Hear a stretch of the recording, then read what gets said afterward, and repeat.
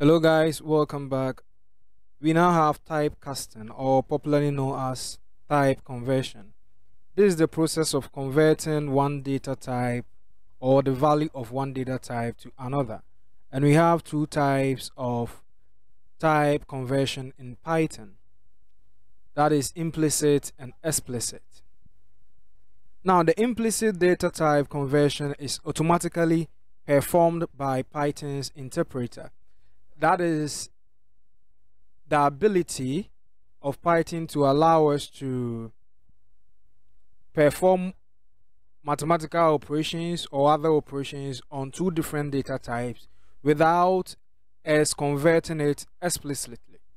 So let's say we want to add an integer value and then a floating point value. So if we try to add 2 point, let's say 8 plus 1, and let's print this. If we run this right now, we are getting 3.8.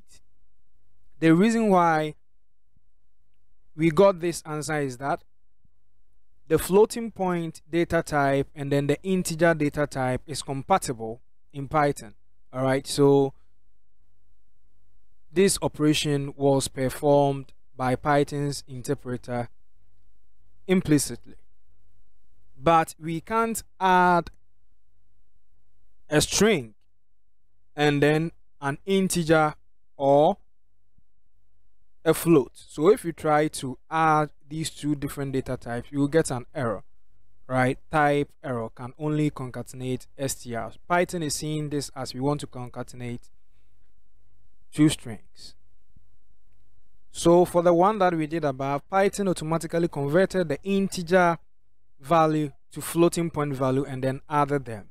All right, so we have the explicit type conversion whereby we can convert the value of a data type from one data type to another that we as programmers wish to do. So if we have a numeric string, let's say num str equals 100, and we want to add this to an integer, let's say 500. So if we have num int equals 500, all right, and then we try to print num str plus num int, let's see what we are getting. We are getting can only concatenate str to str. All right, so if we wish to do this, since this string has a numeric value, we can convert this string into either integer or a floating point value, and then we can perform the addition after all. So we can say that int, then we embrace the variable with a bracket. So if we print this, we are getting 600. So if you want to convert one data type to another, you just use the function names as we introduce in the data types. All right, so if you want to convert one data type to int, you just put the variable or the data into this bracket. If you want to convert one data type to float, you just put this here. If you want to convert one data type to str, you just put it here. So these are the data types that we have covered, and the rest that we are going to learn, if you want to convert one data type to another, you just do it this way as we have done. So if you initialize a variable, you can put the variable here and you can put the name here itself and then convert it. But you have to know that if this value wasn't numeric,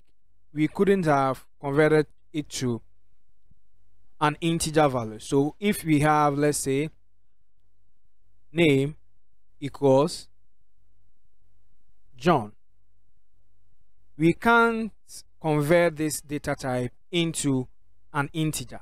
So if you try to convert name, you will get an error. All right, invalid literal for int with base 10 John. So you can only convert compatible data types. This was a quick video that I wanted you to know. It will become handy as we move along. This is a very important concept because many a time you would like to convert a data type to another data type in order to perform some operations on that particular data type. So bye bye for now, see you in the next video.